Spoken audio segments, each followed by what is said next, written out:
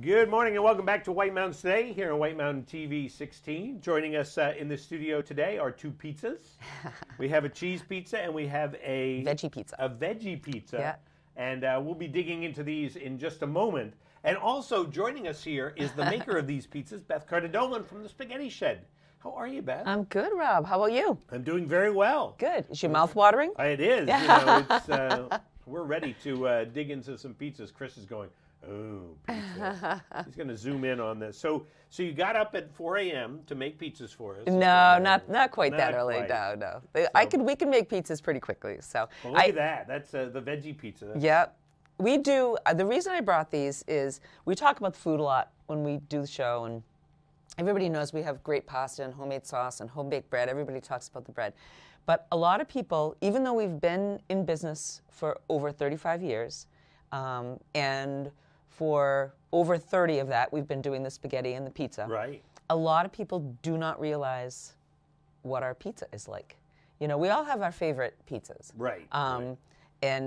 But people come in and they try it, or you know, they might have family in town and say, you know, what's easy? Oh, Joseph's is close. Let's try their pizza. Right. And then next time they come in, they say, wow, you know, we never had your pizza before. We can't believe how great it is. And we do, you know, we do all the standards, but we also have some really wild flavors. I'm constantly mixing stuff up. You know, 35 years of eating pasta and pizza, you try to come up with some new combinations, you know. So we have one that's a Greek shrimp pizza. And it's basically like a spinach feta pizza, but we add black olives and sauteed shrimp and then put a little bit of Greek dressing on it. That sounds yummy. Yeah, we do a Caesar salad pizza, which is one of my favorites.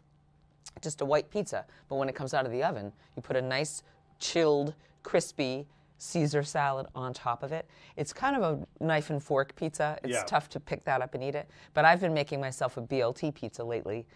That's not on the menu, but people can come up with any combination. Right. If it's not on the menu, they can say, hey, can you put this on a pizza? Yep. If we have it, we can put it on a pizza. Right. So. Well, that's awesome. And you say a knife and fork pizza. I actually really like knife and fork pizza. Yeah, you know, I like, because then you know there's all that extra stuff on it, and it just makes it that much more enjoyable. Sometimes there's nothing like just a plain cheese pizza. Right. But I hardly ever go there. I'm way more likely to have that much stuff on my pizza. Now, do you do them in two sizes? Or no, only one. Just the one we size? only do one size. So the nice personal pizza. Yeah. That's the great thing about it. Yeah, and we have a conveyor oven. So if people want them crispy, we pop them back in to get them crispy. The great thing about a conveyor oven is, for the most part, the pizzas are very consistent. So if you get a pizza today and then you come back in 2 months, the pizza's probably pretty much going to be the same. Right, which is great. Because the cooking time never changes. You know, so if you want it lightly cooked, we just push it a little further in to start. If you want it crispy, we push it back in the back and let it cook a little bit more. So it goes for a little ride there. It's kind of like a pizza bobsled there, you know. Yep. So. Well, that's very awesome. Well, we're going to dig into this very soon. And so what's going on at Joseph's besides the pizza? Well, actually, right now for folks, I just want to let everybody know we're closed. Last night was our last night until the day after Christmas. And I always close at this time of year. It's a busy time for folks in general. And I have staff members that have kids, so they have concerts and they have school parties, you know what I mean? And I have one of my staff members is a teacher, so she's really busy this time of year. And, you know, there's family travel, there's all kinds of stuff going on, and it's just so busy for my staff. I just say, okay, everybody has this week off. Right. You know? That's awesome. And because I think it's important. This is a really family-oriented time of year, you know, Thanksgiving to Christmas. And I think it also makes us reflect on the things that are important. And family, to me, is the important thing. Absolutely. So hopefully this gives them time to get their shopping done and, you know, go to the Christmas shows and do all that stuff. And then we're ready to go. I was going to say, then you're ready to go. Christmas, yeah, we're ready to go. We'll be open every night of Christmas vacation week. We're closed on New Year's Day. which is typically a day we would be closed anyway, because Right. we're closed Tuesdays and Wednesdays usually in the winter. We will be open the Tuesday New Year's Eve day, but Yeah. we will be closed New Year's Day. And then we go back to our regular schedule, where we're open Thursday through Monday and closed Tuesday, Wednesday. And my Monday nights are my Dine to Donate nights. Right. And those are booking pretty quickly. I think I might have one Monday open in January.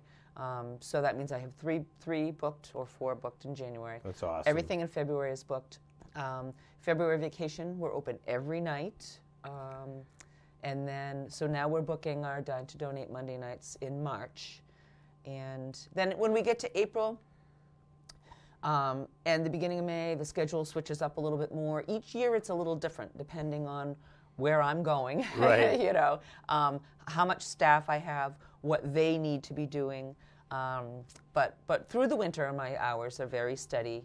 And then once we get to Father's Day, we go every night for the whole summer. So. Can't believe we're talking Father's Day already. I know. I Wow, can't believe we're talking 2020 already. We've jumped ahead quite a bit. Yeah. So now, of course, you're located in such a great location, very convenient for people to find.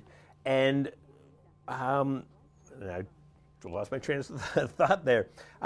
So how do you describe where you are? I usually say that we're conveniently located halfway between Storyland and Anatash. But when I'm giving directions, it's about 1.5 miles west on Route 302 from the Glen intersection.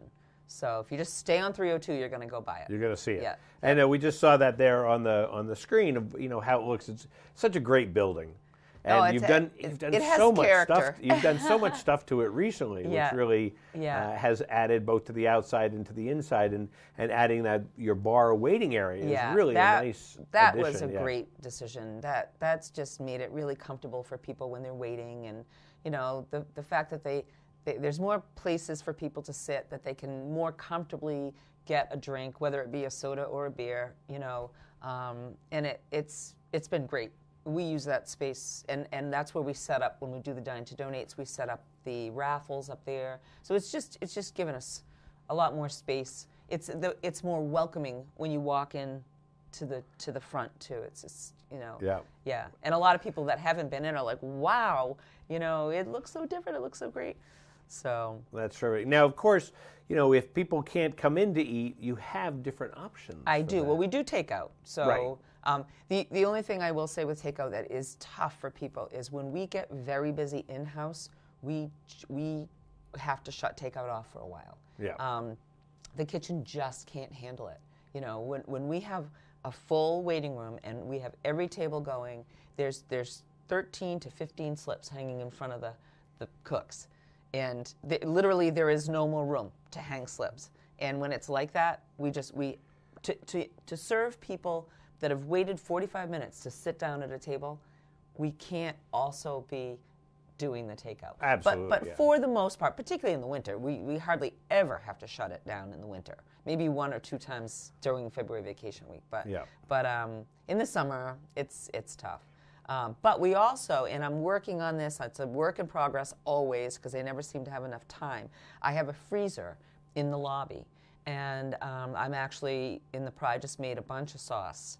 And I'm going to be packaging that, getting that freezer stocked. So when we reopen after Christmas, we'll have, everything's frozen. So it's not like you can take the lasagna home, stick it in the oven for half an hour and have it ready. There's a little bit of planning involved. Right. The sauces, on the other hand, because they can go in the microwave, you can put them in the microwave to get them thawed a little bit, take them out, put them in a pot. You can, inside of a half an hour, have the sauce ready to go. Terrific. But I'll have lasagnas packed, and I'll have meatballs packed, sausages packed. I'll be stocking that fridge. So during that Christmas week, if people don't want to come in, they've got a bunch of family at the house, but they want Joseph's spaghetti. They can cook their spaghetti, but they can come and get the sauce. And people can always order stuff ahead of time, too. I've got people ordering food that I'll get ready, and they'll pick up before Christmas. I live above the restaurant, so I can be, even though the restaurant's closed, I'm still working. I'm still getting stuff done for folks, and I've got the bakery business as well. So I just came off Thanksgiving, did a ton of pies, and now bet, going into yeah. Christmas, it's not quite as busy with the baking at Christmas time, but I am available always to I already have some pie orders, and Oh, that's great. so yeah. That's great. So I'm always busy. You're all, even you if I- are you know. Beth. You are always busy. And of course, if people want more information about Joseph's, what's the best way to find out? If they Google Joseph Spaghetti Shed, there's a bunch of stuff that comes up. I don't technically have a website, but if you go to josephspaghettished.blogspot, there's a blog there that has my menu on it. But there are other sites where my menus are. So if you just Google Joseph Spaghetti Shed, the best way to get in touch with me, if you want to talk to me about ordering food or anything, is to email me. The restaurant phone, particularly when we're closed, I'm not going to get messages Right, there. yeah. But if you email me, I will get those emails, and that is the fastest way to get in touch with me and to get a response from me. And that's josephspaghettished@gmail.com. And people can email me there too about pies and cakes. But if they're specifically looking for that, they can also email the sugarmakerbakery@gmail.com. So, and I have Facebook pages for both those things Absolutely. too. So, Absolutely. yeah. Well, Beth, thank you so much for coming by and joining us. I think that I should officially eat some pizza. What do you Hopefully think? they're still warm enough that, yeah. you know. Pizza. I know. Cold pizza for breakfast is Give it a try, perfect. Rob. Oh, yeah. I can't wait. Yummy. I can't wait back here. Well, you're on the other side of the door, huh? I'm sorry. Delicious. Well, good. I'm glad you enjoyed it. That's great. Thanks for Yeah. getting up at 4. Oh, no problem. My pleasure. I actually was awake at 4, but. So, Beth, thanks so much for coming by. Well, thank you for having me, definitely Rob. check out the Spaghetti Shed right there in Glen, New Hampshire. And I'm sure we'll see you soon. I hope so. Happy holidays. Happy holidays to you. We'll be back here in a minute on White Mountains Today.